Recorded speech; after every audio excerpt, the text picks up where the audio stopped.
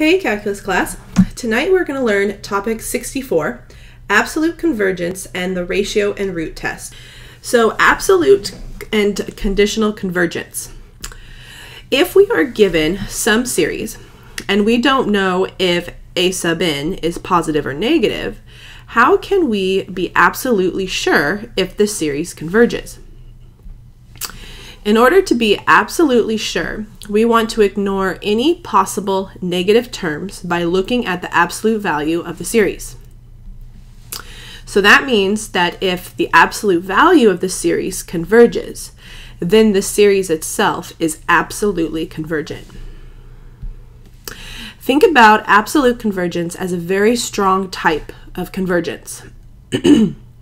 So for example, if we were to look at this alternating series, we already know that this series is convergent because of the alternating series test. But does it converge absolutely?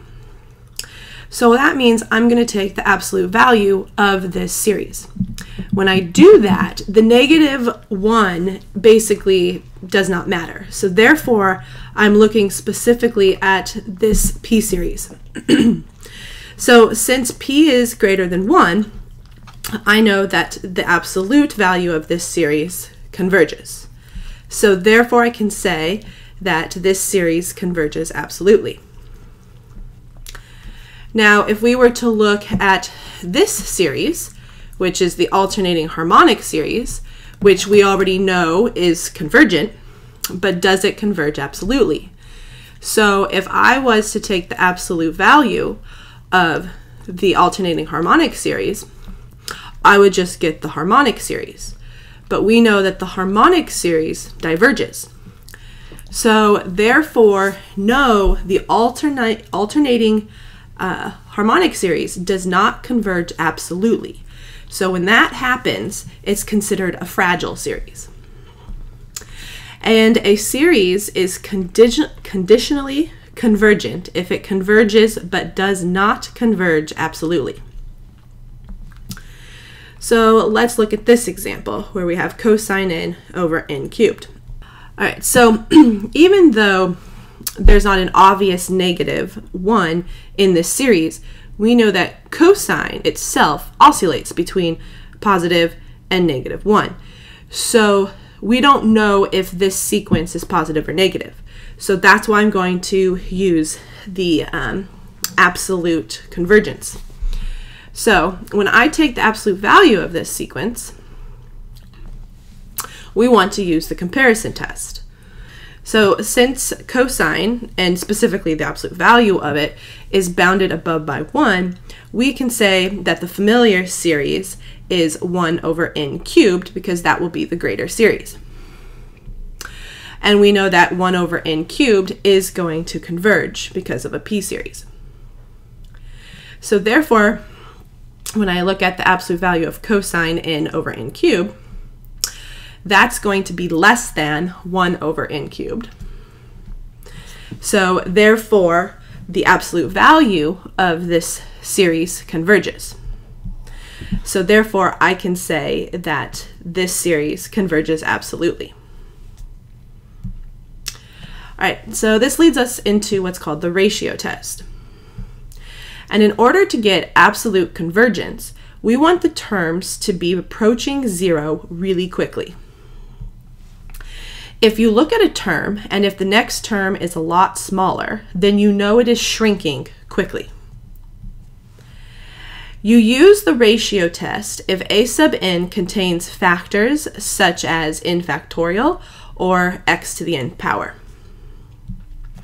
So the ratio test says that if you are given some series and you let the limit as n approaches infinity of the absolute value of the a sub n plus 1 term all over the a sub n term, then if the limit is less than 1, then the series converges absolutely. If the limit is greater than 1, then the series diverges. And if the limit equals 1, then the test is inconclusive and you have to do a different test. So let's look at some examples of the ratio test. So if we have the series of 2 to the n all over n to the fifth. So I'm going to use the ratio test. So I'm going to set it up so I have the n plus 1 term on top all over the nth term. And I'm going to take the absolute value of this. So before I do anything, I am going to simplify this huge fraction. So I go ahead and turn it into multiplication. And I can break up the 2 to the n plus 1 using exponent rules so that the 2 to the n's cancel. So I am now left with the limit as n approaches infinity of 2 to the n to the fifth all over n plus 1 to the fifth.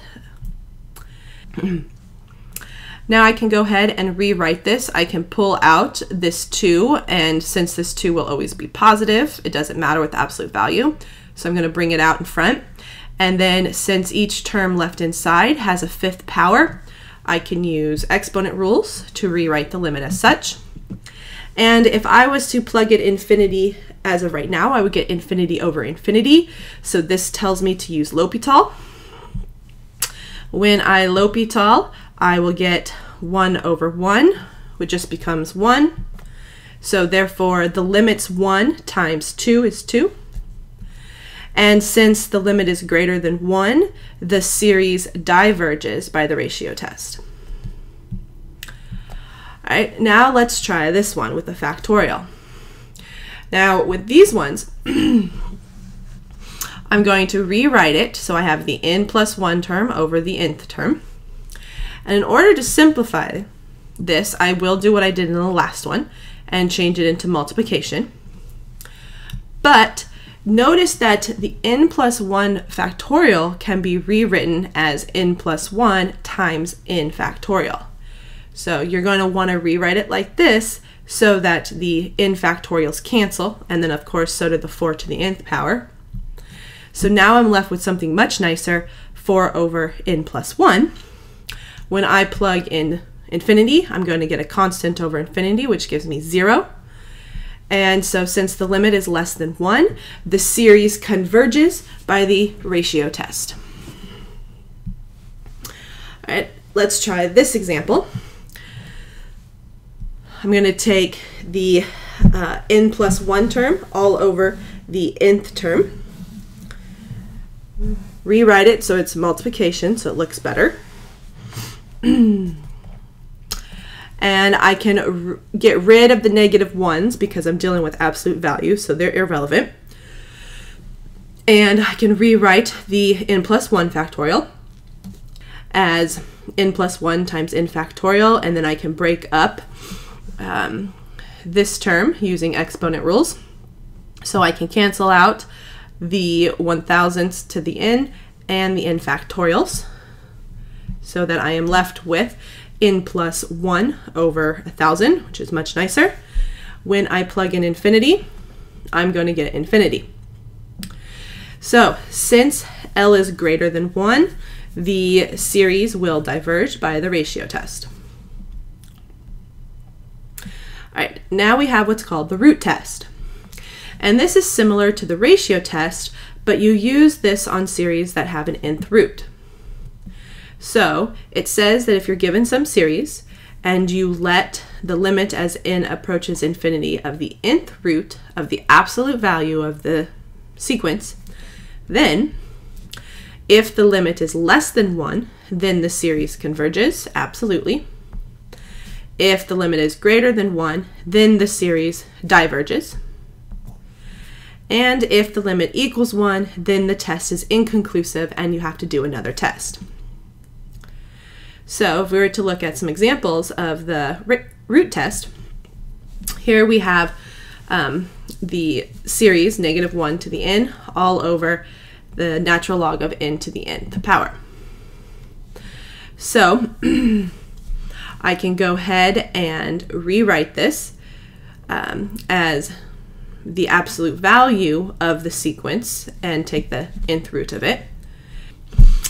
So the nth powers and the nth roots cancel themselves out.